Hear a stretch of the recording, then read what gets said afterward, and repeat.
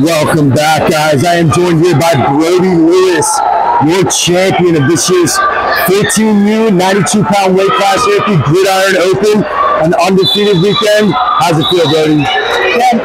It's got to feel great after a dominating performance. Now, how was your experience here this weekend at the Gridiron Open? Good. I wrestled a close match, my first one. A lot of tough matches. I know you had a very tough weight class, but came out on top. You should be proud. Now, walk me through that finals match and how you came out on top. I was close. I know you had a nail biter. You had to dig your way through that last match. What did you end up winning the final by? 6-3. 6-3. I know you had a tough one, but you had a dominating third period. You did what you needed to do to get to the top of the podium, right?